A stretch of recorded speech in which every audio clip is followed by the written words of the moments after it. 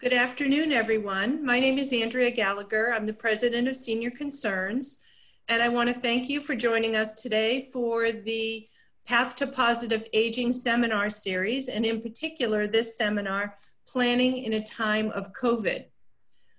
We have two speakers today that will be talking, and then all of you are most welcome to ask questions within the chat section.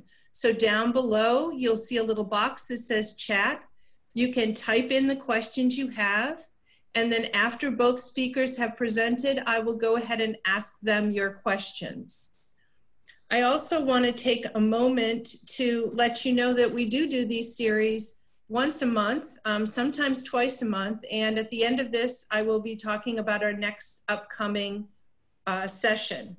I do want to let you know also that we are recording this, and in about a week, we will have it on Senior Concerns website. That's seniorconcerns.org. And if you go to the seminar tab, then you can look for this session that was on July 9th, and you'll see the recording right there. Okay? So no need to take notes. There'll be a recording for you. I would like to introduce, well, first of all, let me tell you how this seminar came to be. We recently did a seminar with Dr. Carlo Reyes, who's the head of emergency medicine at Los Robles Hospital. And during that session, which by the way is also recorded and is on that same seminar page, if you'd like to see that, it was very, very good. And he answered a ton of questions. And if you're looking for an emergency room physician who's boots on the ground, who sees all the COVID cases that are coming in and has a deep knowledge of what's happening in our community, you're going to listen to somebody who's very experienced on that webinar, on that session. And as I mentioned, that was recorded. One of the things that we realized after that session is, well, gosh, there's a lot of things we probably could do to get ourselves prepared should, in case we ever catch COVID. And so with that, we determined that it might be great to understand really on two fronts. The first front is, what type of healthcare decisions might I have to make if indeed I were diagnosed with COVID, went into the hospital and had to have some treatments? And how would I go about making those decisions? How would I go about communicating those decisions? And what things should I think about? And who should I have speak for me if I can't speak for myself? And then the second section of that is, well, how do I get myself prepared? How do I make sure I have my ducks in a row? I was just talking to my mom this morning. She lives in New Hampshire. And one of the things that she said to me is her fellow, what would I call her? It's her granddaughter's other in-law, called her and said, I have no trust, I have no will, I have no advanced care planning. The woman's 80 plus years old. And she asked my mother, what should I do? So I think it's great that she reached out to my mom. And certainly my mom gave her some resources within the community in New Hampshire, but we all don't want to be in that situation. We want to be well prepared. So that's what this seminar is about today. And I'd like to introduce our speakers. Our first speaker, bear with me for one sec, is Teri Helton. And Terri, just wave so everybody knows who you are, and you can take yourself off mute now if you want also. Terri is a nurse. She has her master's Science Nursing Education, and she's currently the chair of the Ventura County Coalition for Compassionate Care, of which I'm proud to also sit on that steering committee under Terri's leadership. And what we do is promote education about end-of-life planning. So, so many of us don't understand all the details around that, and this group is intended to ensure that we have public education about that, both for healthcare practitioners as well as individuals like ourselves in the community. Her experience in nursing has created her passion for educating the public on the importance of having conversations with their loved ones about their feelings and their choices and the multifaceted issues of life, the body, and dying. So Terri will be talking to us in a moment. I would also like to introduce Terri Hilliard Olson. And Terri is on the board of Senior Concerns and also runs our legal concerns pro bono service that we have here at Senior Concerns. Terri is the principal at Hilliard Law Group, which is located in Westlake Village, and her practice centers on trust and estate planning, asset preservation, special needs trusts, and family protection planning for seniors. She is also a private mediator focused on helping families, elders, individuals, and businesses resolve disputes. She earned her law degree from Loyola Law School in 1989. She's a certified Alzheimer's disease and dementia care practitioner and trainer with the National Council of Certified Dementia Practitioners. And she was chosen as San Fernando Valley Business Journal's Attorney of the Year, Trusted Advisor in 2017, and in 2018, she was chosen by Pacific Coast Business Times as the Who's Who as a leading attorney in Tri-Counties in 2019. Before we begin the seminar, I just would also like to introduce two other senior concerns folks that are on the call today. First of all, we have Carrie Salas.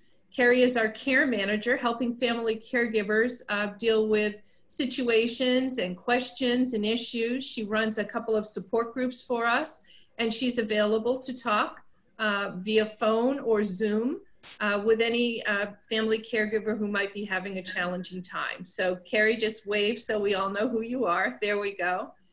And then I'd also like to introduce Martha Shapiro. She is our Director of Programs at Senior Concerns, and she has been leading not only our Adult Day program, which is currently on pause, but in addition to that, our Caregiver Support Center and our Senior Advocates. So again, thank you, Martha, for being on the call today. And now I'd like to get started. So with that, I am going to turn the microphone over to Terri. Everybody should be on mute, as I mentioned, if you could. And then number two, if you have something that you'd like a question for later on, please put it in the chat section. Terri, I'll lead it off to you. Thank you, Andrea. Thank you for letting me do this today and be with everybody this afternoon. This is a very important topic and something close to my heart. So I want to introduce the idea of a person, myself even, having a history of allergies and sinus headaches. And I live with those. Recently, I've been having them. And I'm kind of a self-sufficient 60-plus-year-old and have children and a family. And I don't want to talk about things that are negative, that in my mind are negative, like planning for the future, the possibility of my dying. I just don't want to do that. I want to be with my family and have fun. So recently, in this whole COVID coronavirus time, I've been having allergies. After all, it's been spring and into summer, and I've been having sniffling nose, some sinus headaches, and it's been doing pretty good. In fact, one of the things I've been doing is making sure that I can smell and taste. That's one of the symptoms of the coronavirus. So I'm feeling pretty self-assured I'm okay. But I'm noticing that Benadryl and my headache medicine isn't helping me. In about a week, I'm feeling pretty rotten, and I'm starting to have some aches and pains. And now all of a sudden, I'm really having trouble breathing. And my family is insisting I go to the doctor, and the doctor says, I don't want to see you here. You have to go to the emergency room. And before I can even get to the emergency room, I'm having the EMS, the emergency people, showing up at my door and carting me off to the hospital. And what happens? I am so short of breath that I can't even talk for myself. And now what's going to happen? So this is a real scenario that can happen. My daughter-in-law had a friend, and I'm going to tell you the truth. She had a friend who traveled in March. He was traveling for business, and he came home and he tried to see the physician, and they put him off because he was under 40 years old. And a week later, he was dead, and they tested, and he had had the coronavirus. So this is the scenario that really can happen and makes planning important. So my stubbornness made it impossible for people to really speak up for me, especially a daughter from Michigan and a son that lived out of the area. So what would happen is default, everything would be done. Now I have a choice because I really don't have the coronavirus right now. I really do have allergies, but I really don't have the coronavirus. And I want to plan ahead of time that I could have somebody who speaks for me. And we do that by using a form called the Advanced Healthcare Directive. And advanced healthcare directive is not a particular piece of paper, not a particular legal document. There are different types that we can get from the state of California, the Hospital Association. I could handwrite one that's called a holograph form, and Terri Hilliard could tell you about that. So there are different ways to do this. But the two important things that we need to understand about an advanced healthcare directive is it's going to allow me to put in a document legally who can make decisions for me if I am truly incapacitated, like I would be in a hospital with coronavirus, in an ICU, with possibly a ventilator breathing for me. So that's one of the things that would be important. The other thing that would be important in an advanced healthcare directive is, what do I want done and what do I not want done? People always tend to think this is about saying, I don't want anything done, but that may not be true. I may want to have everything done that's possible, and that document will also say that I can do that. So those are the two important things about an advanced healthcare directive that we need to remember. The final thing is that we need to make sure that it is signed by ourselves in the presence of witnesses or a notary in that it's dated. So they're witnessing the signature, not what I'm deciding. And then when we've done that, we photocopy it, and photocopies are just as legal as the original. And that's important to remember. So I wanted to get that statement out there, but I want to go back to what's really important here, and that's the conversation, having that conversation with somebody, the people that you want to be involved in that decision making. I want to say that the person that you have the conversation with does not have to necessarily be your family. It is the wisest thing to do, is to have the conversation with your family. But it may not be the people you want to have making decisions for you. I always say they have to be willing and they have to be able. And that able is not just mentally able or physically able, or now we do it via cell phone or fax, but they have to be emotionally able to make those decisions for you. And in my personal life, my sister lived in the same town as my mom in New Mexico and my father. And my sister is 9 years older than me, babysat me, taught me to color, was my surrogate mother when I was little. And she called me from my mom's home 14 years ago and asked me to speak to the paramedics. And I did that because she could not tell them in her emotional way that they needed to stop doing CPR. So that is what I'm talking about, emotionally able. She wanted me to make that decision because I was emotionally able. The reverse side of that is that we have to have these conversations because it's important that we're all on the same page, that our people who are making decisions for us understand our values and why we're making those decisions. That's why the conversation is important. I have given seminars where there was a woman present, people present who a mother has made that decision, wrote down the daughter's name as the agent, as the decision maker, and that decision maker followed what her mother wanted, but was in emotional distress from it because their values were not the same. And it had bothered her for a couple of years after the event. So again, that willingness and that emotional ability are important, but the conversation is the highest value of that. And making sure everybody in that circle of family, friends, are on the same page with the decisions that you are making. Besides having one agent, a decision maker, it is a good idea to have at least another one. So I give the example, my husband and I travel together. We haven't traveled together in a while, but we are hopefully going to travel together soon. And my husband happens to be my first agent, my first decision maker. And so if we're in an accident, then, and he's not able to speak for me, who is going to be that second person that could pick up that, or the third person? And so I have an alternative decision maker. In fact, I have two. So that's part of the importance of an advanced healthcare directive. How am I doing on time, Andrea? Sorry. I'm good. Okay. Yeah, you're good. You got another, probably 10, 10 minutes. Okay. Yeah. So at this point, those are the important things I want to point out about the advance directive. Plus, anybody 18 years old and over, such as Carrie, that young person that works for Senior Concerns, and Martha, the younger person that works for Senior Concerns, they need to have an advanced healthcare directive.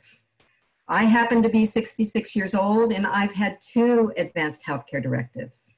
Now, part of what I want to bring up really quick is I didn't always have a healthcare directive. Even as a nurse working for a hospital, I didn't have one, though I would ask people about it. I believed in it. I pushed it. And one day I found myself waiting in a waiting room to have a shoulder surgery. And I became very, very freaked out about the idea of living in a vegetative state if something went wrong. And I called the chaplain of the hospital and said, I need an advance directive. And he came and we filled out the advance directive, and he got the people who were also in the waiting room to be my witnesses. And that's how simple it was. Not so simple now in our coronavirus time. We can get a notary to safely come to a home and notarize it. So that's an advanced healthcare directive. A POLST is a physician orders for life-sustaining treatment. It is traditionally a bright pink color. It doesn't have to be pink, but it's pink so that it can be easily seen by paramedics. It can be easily seen in the hospital. It can be easily seen in a nursing home. The difference is a physician orders for life-sustaining treatment. A POLST is actually a physician or a medical order when it is completed correctly. Now, if I'm at home and I have that event and the paramedics come and I have an advanced healthcare directive, they're going to pick it up and take it with me to the hospital. But if my heart stopped beating and I stopped breathing, they would immediately begin CPR, even though my advanced healthcare directive, and mine does say it, that I don't want CPR. They would have to follow CPR according to the law. If I had a POLST, if I'm at end of life and I have a chronic disease and I don't want CPR, then I have a POLST and it's signed. That medical order will say, I don't want to have CPR, I want to allow a natural death. Then the paramedics must follow that order and not begin CPR. So show me your heads that you understand that idea, that they won't do CPR. So a POLST is an actual physician order. Now, a POLST is meant for people who we're not going to be surprised if they die within a year or 2. They usually have a chronic illness, and chronic illnesses can be heart disease, it can be kidney disease, respiratory diseases, Alzheimer's, dementia.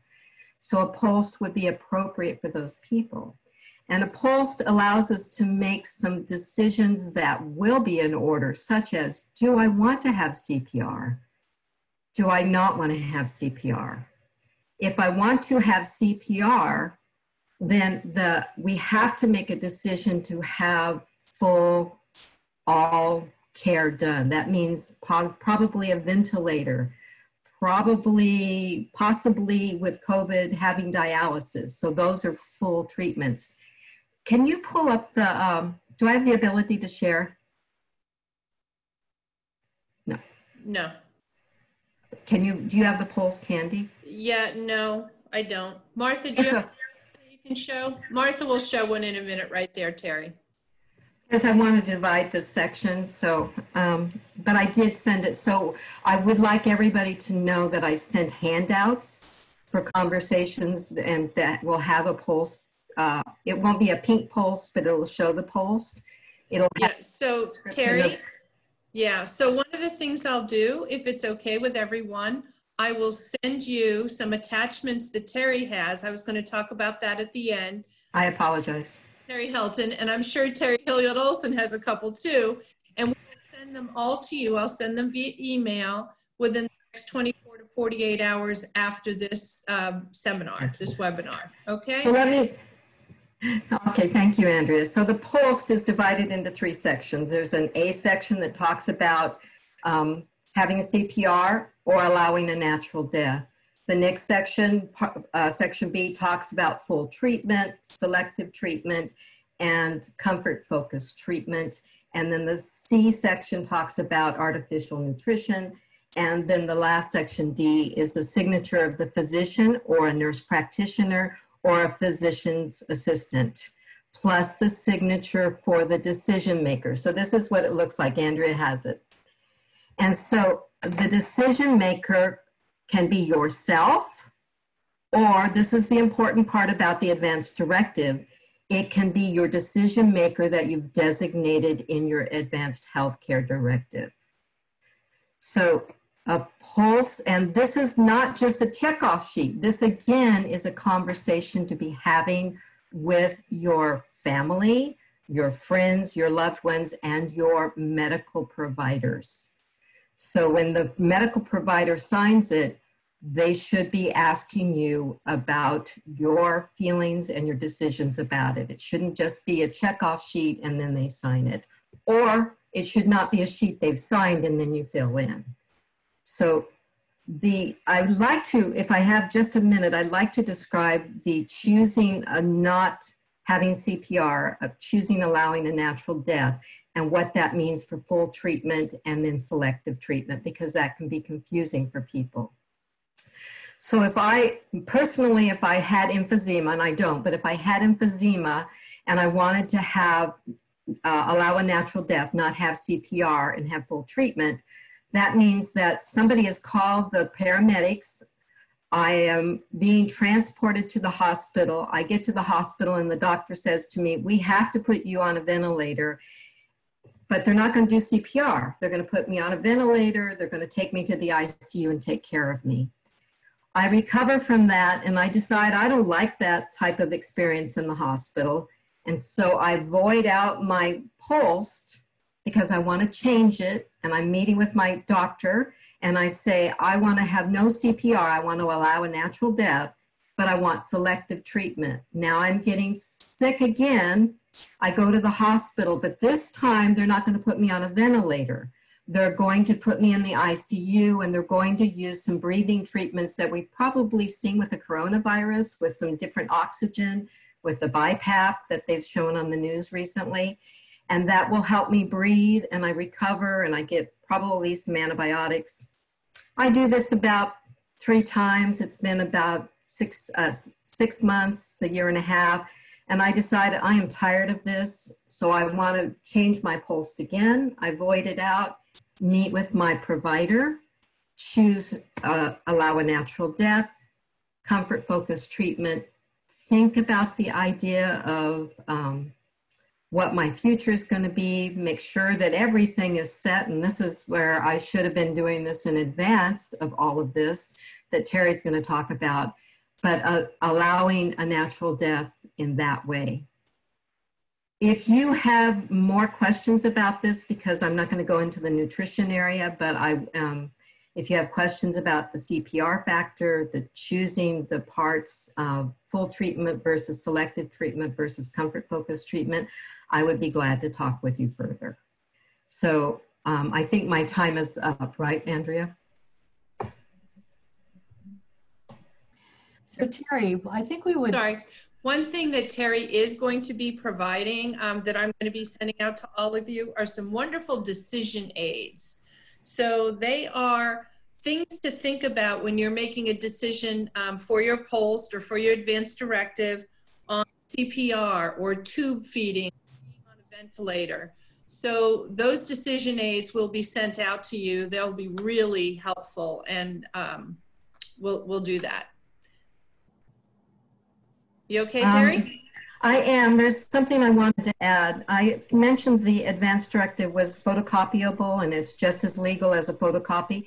That is true for the pulse. Once the pulse is signed, you can photocopy it and you should photocopy it and give it to everybody in your family and those who are involved in your care. The original stays with the person. It should always stay with the person and travel with them. And it is also a pulse can be for younger than 18 years old. If a child has cancer and or the child has disabilities and they want to be able to take the person to the emergency room and not be questioned about choices, then a pulse would be appropriate. We've had people with developmental disabilities who come to the ER and physicians or nurses are rude and say, well, this would be your opportunity to let them go.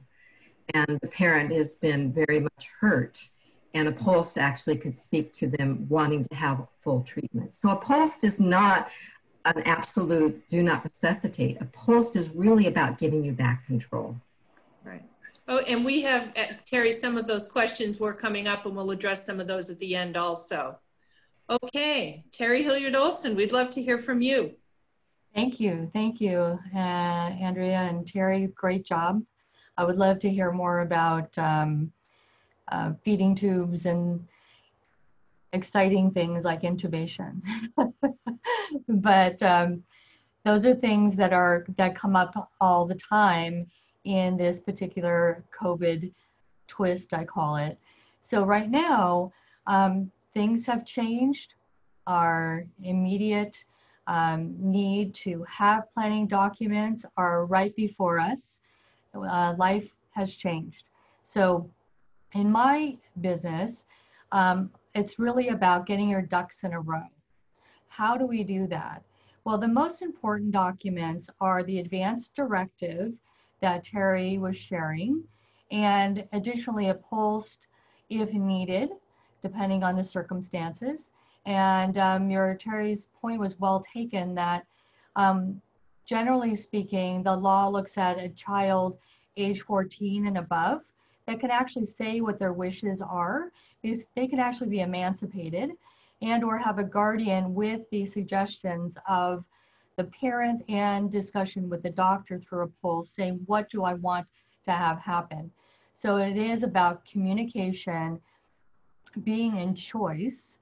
And for all of us, I don't know of anybody that doesn't want to be in the decision-making process if they can be, or to some extent, if we have differences in abilities, maybe there's early dementia or other memory dynamics. That doesn't mean we can't plan. It means we need to have a little assistance, and we can still make those really quality decisions as to what kind of care we would like to have. So the one thing that comes up in the law often is, does this person have the capacity to make these decisions? And it's really kind of a sliding scale. And the most important documents are the advanced directive saying what my choices are and who my agent's going to be, who can make decisions when I can't, what kind of care do I want to have, and end of life, what does that really mean to me? When do I want to say no more? Do I want organ donation? Those are all things that a healthcare directive can assist us in. Also, a power of attorney for financials. That is another essential document. Why? Because if we're incapacitated, no one can sign our name for us. No one can sign our tax return. No one can sign the hospital bill, deal with Social Security, deal with your retirement, deal with your paying your bills on a daily basis without that form.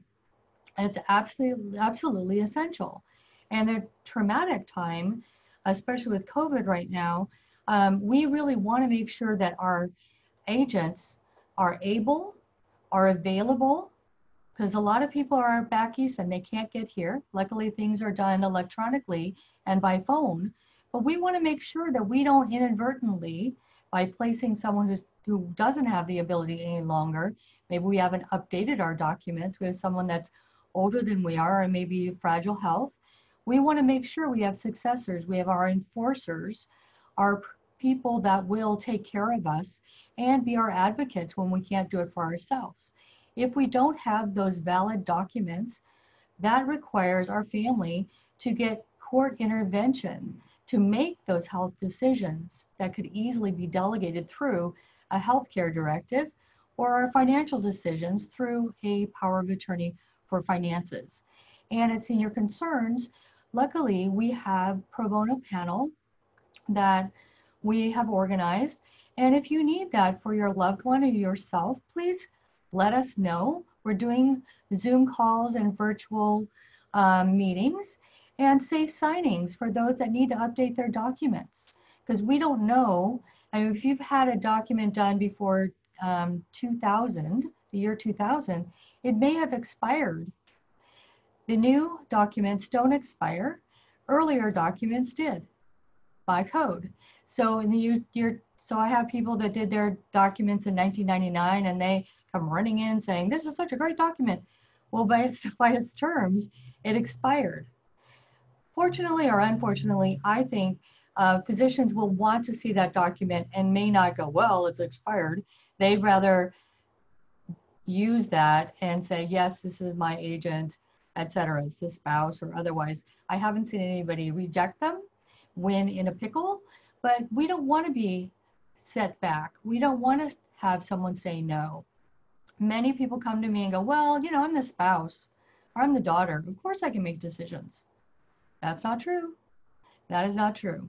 You could have been the spouse that poisoned your husband, and that's why he's in the emergency room, right? So the bottom line is things happen. The physicians don't want the liability, nor can they really tell who should be in charge. Many times there's anybody know a bossy daughter? Anybody? Thank you, I got the hands. Yes, I'm the agent and my mom should be, you know, intubated and blah, blah, blah. And the document isn't signed, it isn't notarized, it isn't witnessed properly, it isn't dated as Terry reflected. We need to have that. Really, you know, we have to be very, very careful. Now, how do we prevent someone stepping in when they shouldn't really? Well, we want to get our documents in place, our powers of attorney and healthcare directives. I love the idea of trusts and wills, but that's later. It's really about what do we need boots on the ground in this emergency situation. At the very least, we need a healthcare directive and power of attorney. We need to have our agents have that in hand. No secret plans anymore. That's old school. I have it somewhere in a safety deposit box. Well, that's not very helpful. How are we going to get that? So you want to have your hospitalist, your doctor, your agent that you've chosen to have those documents available. We always make sure that our clients send them to their physicians, because in a normal estate plan, we do these documents for them. We provide them electronically. So you would send an email to your daughter or son, the agent that what I call the enforcer, the one you really want, and they need it in hand. You can have it on your phone. If you're with a physicians group, you send it directly to them and say, please keep this on file. If you're being admitted, not in an emergency situation, they're going to ask you for that. Hopefully your agent will have it handy if you're coming through the emergency. You're not going to be handing that over necessarily. If you have a POLST, which is the physician's order, that is fabulous to use when you're not well, or if you have a loved one who has some, I'll say, memory dynamics. It's really important because the physician is really determining that that person has capacity in decision making and getting it boots on the ground what they really want then. Very, very important. There is a legal presumption that the person filling out and signing the healthcare directive has capacity. And it's important whether it's with an attorney or social worker or a physician, when they're filling out these documents, that they understand the gravity of what the decisions are for one another. So capacity is always a very important thing, because sometimes we do see that lovely daughter, I don't want to pick on daughters, but bringing in this last minute document and mom is not able to understand what's going on, and now she wants to be in control. So we need our enforcers. We need to do it early. We need to be prepared. And this is part of what I call our COVID toolbox. What is it that we need to have if we have that emergent situation? Because as Terry mentioned earlier, as well as Andrea, this is a new time. it doesn't, just because we're young, doesn't mean we're not going to get it. We need to be prepared. Statistically, we will have COVID at some point in time. Hopefully we won't have any complications, but the likelihood is that we are going to need that, or we have some loved one that we're in charge of. Because if you're on this call, that means that you are the responsible one. You are the enforcer in the family, right? You are the one getting the knowledge and the tools to take care of your loved one. So what's in that toolbox? Healthcare directive, power of attorney, as well as your pulse if it's relevant to you.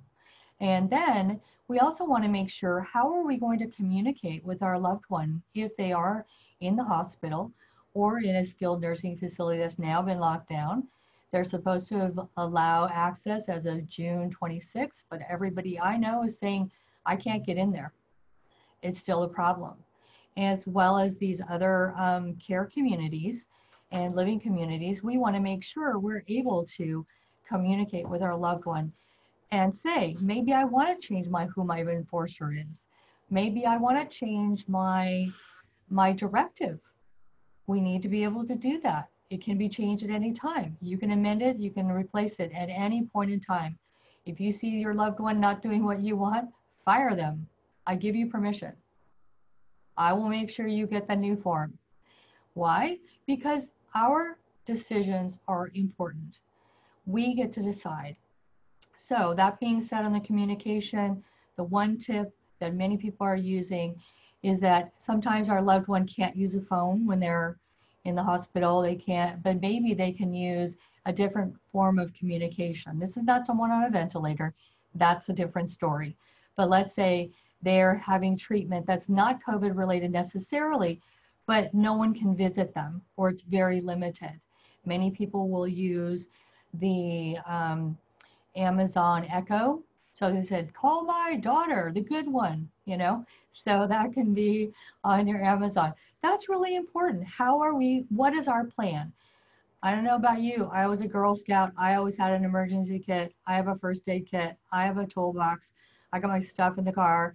So pack a bag, right? I want my charger. I want my phone, etc. I had an incident where my husband ended up in the hospital. I was getting off a plane. Luckily, I had all that because I was just traveling. So I had my jammies, I had my toothbrush, I had all of those things. And I actually had his documents on my phone. Thank you, I listened to myself. Yay, one time. So I was able to do all that, but that was the blessing. He's fine now, but it was a time where I needed those documents immediately. And luckily, I did follow my own instructions. So we had them, we were able to act for him, and he was not able to make decisions for a week. Scary. What do? Emergent, stroke, recovery after a year. Thank God. But it gave me perspective on what I need and what my clients need. So getting our ducks in a row, making sure we have these hard conversations. No, I don't want Julie to be my person. And many people, that's what we spend most of our time on in planning, is who not to choose, who to prohibit being in that room. It's really essential. It's who you pick, but also who you don't want there and for what reasons. So on the COVID issues, I want to just remind people that you are the advocate for your loved ones, or you're selecting an advocate. Think of them as an enforcer who will actually be willing and able. I think Terry's point was well taken, who emotionally can make the decisions. It doesn't have to be biologic. It doesn't have to be someone related to you. I picked my best girlfriend. Why? Not because she's going to put me down quickly, but she's going to ask good questions. She's going to know what to ask. She's going to be me. Tell me more about that. Not happening. I want a second opinion. I want a third opinion. Or just, she doesn't want anything more, let her go. I think that's essential. My girls are in their 20s. That's a lovely thing. You know, they're mature, but they're not mature enough to let their mother go. The blessing is that they don't want me to go. So I did something right. But I didn't put them in that position. Just because they're an adult doesn't mean they're capable or should be placed in that position. It's very traumatic. So know who your community is. You are your advocate. Please look at who they are, and no one, if I am in a coma, no one's going to be yelling at me saying, I can't believe you picked Sally. I really don't care. I want the right person in line. Don't be afraid to insult somebody by putting the right person, because they'll be there. They don't really want the decision if you're not capable. So pick somebody that's really going to be your advocate. Visitation, please know that it is essential to be an advocate because you can go visit. As of June 26th, a new campaign, Visitation Saves Lives. So if you look at Visitation Saves Lives, please look at CANHR, which is the California, let's see, Advocates for Nursing Home Reform, CANHR.org. Best place to look. Great advocates.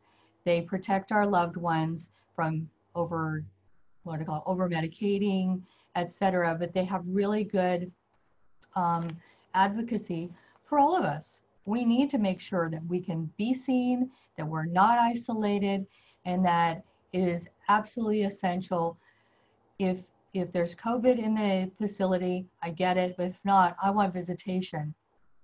It's absolutely imperative. Step in for your loved ones. So access, planning, and if anybody wants any information on assisted suicide, I'm your girl. I can get that for you.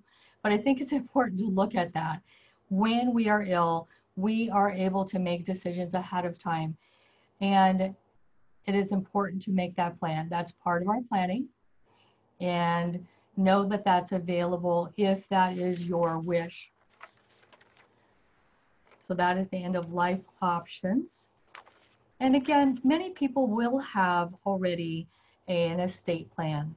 It is essential to update your healthcare directives and powers of attorney so that they're fluid, that they're accurate, that they have the right enforcers, and especially on powers of attorney for financials, banks will reject them if they are what we call it stale. So over 5 years old, they look at it and they may reject it. We don't want to be in court.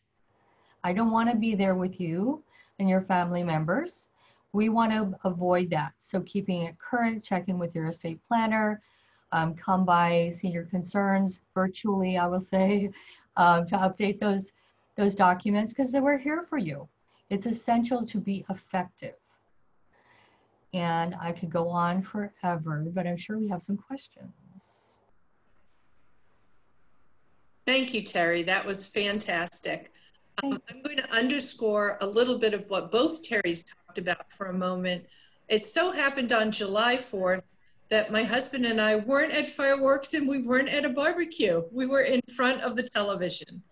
And as it turns out, we tuned into 48 Hours, the television show.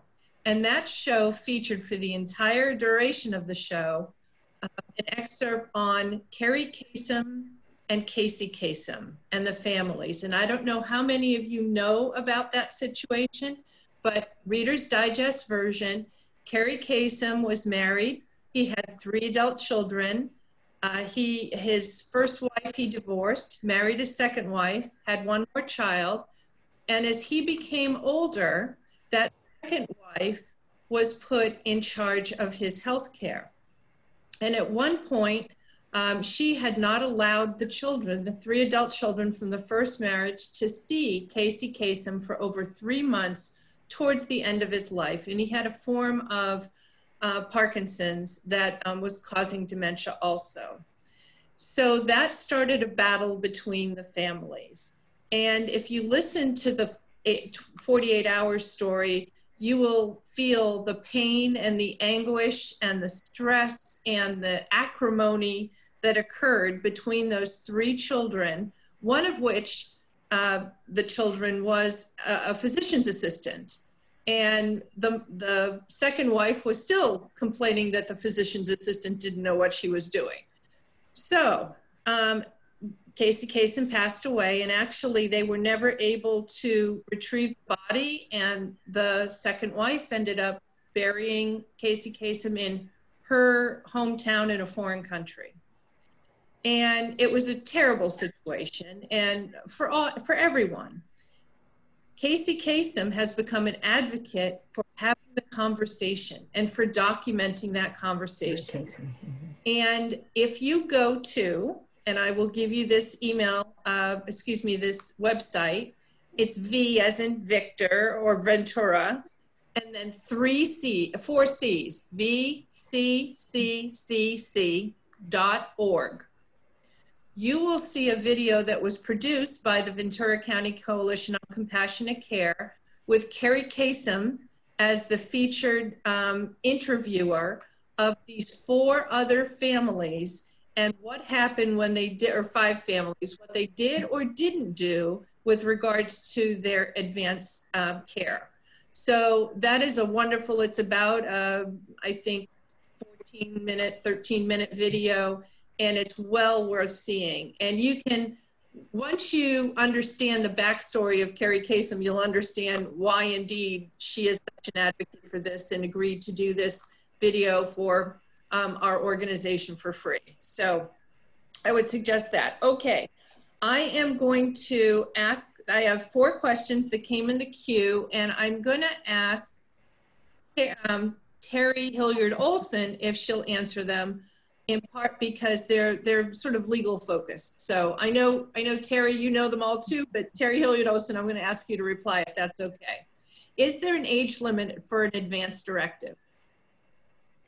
You should be 18, but as I mentioned before, 14 and above will be, most of the time will be honored, because that's when someone can be emancipated. Okay.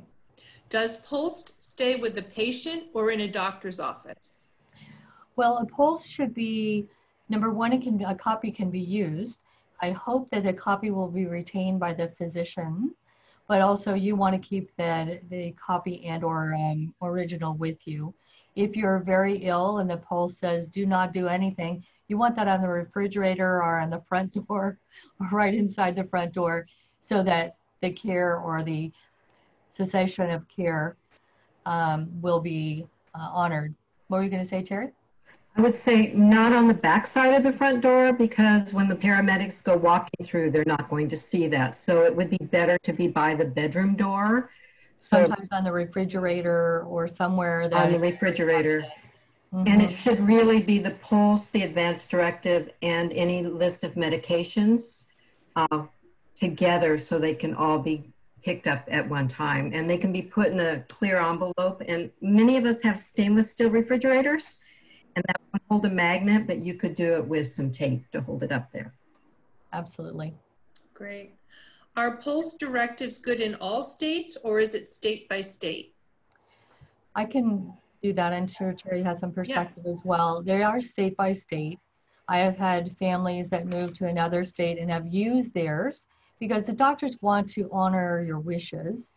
It's always best when you move to a different state to update those documents, but I wouldn't get rid of them. They're not invalid, but throughout the United States, generally they would be accepted. Internationally, we don't have any treaties that will honor them, but most of the time, if you're traveling, I always bring a healthcare directive with me electronically, as well as in my suitcase or my backpack, so that they know who my people are, what my wishes are, and most of the time physicians generally want to follow your instructions. So bring it with you. Okay. And is Terri Hilliard Olson, is that the same also for advanced directives and power of attorney forms? Are they universal, or are they state by state? They're state by state, but at the same time, I do think that, like if I was using my power of attorney for financials with Fidelity and they're in New York, they would honor that. So it's where you reside is where your plan, like your trust and will, should be based, or situs of that. But generally, they will honor them if they aren't stale and or invalid or not signed or dated, etc. And one more legal question. There's a durable and a general power of attorney. What's the difference? Well, the durable is generally an immediate power of attorney, sort of statutorily based.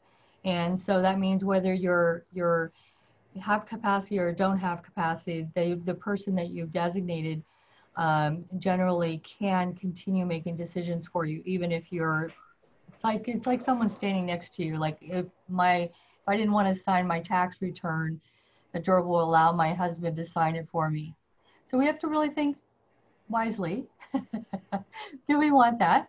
And a power of attorney generally can be springing into action when we're incapacitated or immediate. So it's really essential to look at with your attorney what is best for you, but the statutory is probably the one that you want. And statutory is general or durable? Durable. Durable. Okay, great. If there are no other questions, I'd like to do a couple of things. First of all, Carrie, raise your hand again, Carrie Salas. Carrie wants me to make sure that if you're a family caregiver and you have a question, I'm going to give you her direct phone line. I want to write that down. It is 805 807 7781. 805 807 7781. Carrie's been working remotely, so we want to make sure you can reach her if you need to. I also want to take a moment and tell you, so first of all, thanks to our speakers. Maybe we can give them all a round of applause. Thank you so much, Terri Helton and Terri Hilliard Olson. What's the word I want to use? I'm in awe of all that you know and all of the people that you're helping. And we really appreciate your time today and ability to share with those of us that are interested in how we can plan in a time of COVID. So thank you both very, very much. I also wanted to talk to you for a second about our next seminar. It is going to be, and again, when I send you stuff, when we send you stuff, and I will over the next couple of days, I'll send you the attachments that Terri Helton has prepared. Anything that Terri Hilliard Olson would like me to send. We'll send you a flyer or an announcement about the upcoming seminar that I'm going to talk about in a second. And I'll also send you the link. It might not be active yet, but the link to be able to see this session recorded. Okay? So our next seminar is Tuesday, July 21st at 4 p.m. So it's a Tuesday, not a Thursday. Tuesday, July 21st. And the topic is caring during COVID. What to do when caring for your loved one becomes too much. And just a little bit about that. We know that the challenges of caregiving have become even more heightened during COVID, and the need for more isolation.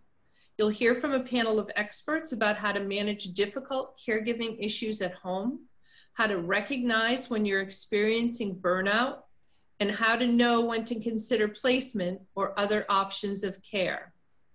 I'm going to give you for a second a personal example of a situation where you just kind of never know how raw you are on the inside until little things happen.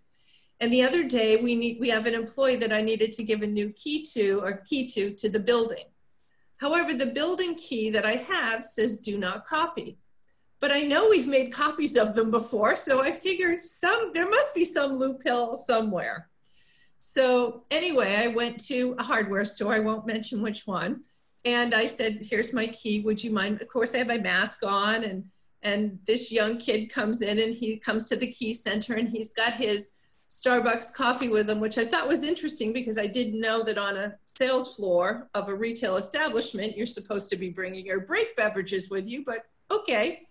So anyway, he comes up and I said, I need to have this key copied. And he said, and he hands me it right back to me and he says, I can't copy the key.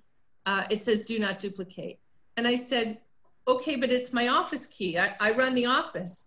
And he points to a piece of paper and he's getting really agitated. And he said, look, here's the situation. It's a $10,000 fine for us. I can't copy the key. And he turns around, turns his back to me and walks away.